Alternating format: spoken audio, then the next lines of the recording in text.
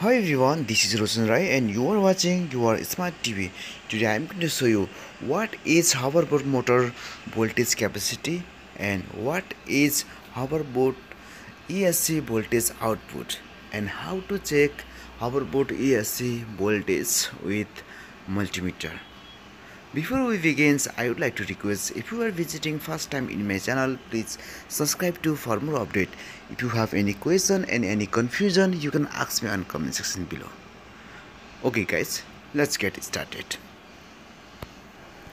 This is my multimeter. Now I'm going to check this hoverboard ESC output voltage.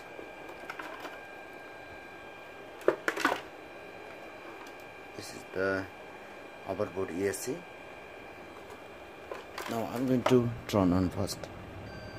The Bluetooth device is ready to pair. Now you can see here this is motor and you can see here 3-phase line for motor output. Now I'm going to find out. Now I'm going to turn on multimeter first and I'm going to select 700 voltage. Okay, let's check.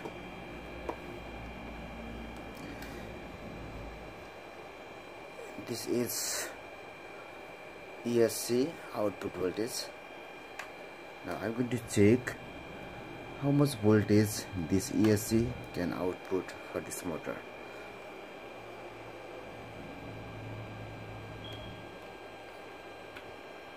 I'm going to connect like this and I'm going to push the switch.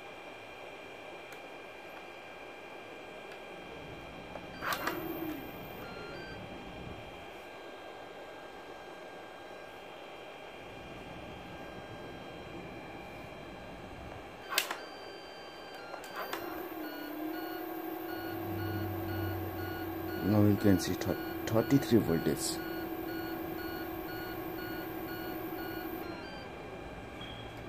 Now check another one.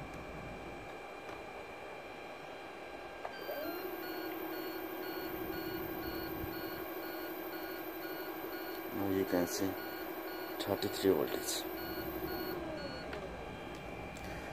If you think this hoverboard ESC can produce 220 volts or 440 volts, no, it's never produced like that. It's always convert AC to DC only, because I have a 36 voltage battery.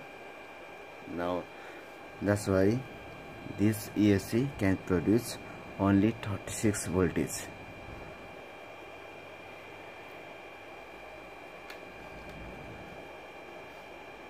If you want to run this hoverboard motor with 220 volts, please don't do that.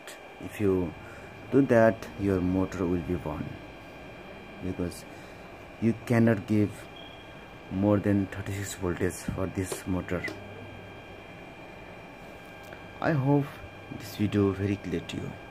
If you have any question and any confusion, you can ask me on comment section below. Okay guys, I'll see you in next video. Bye bye.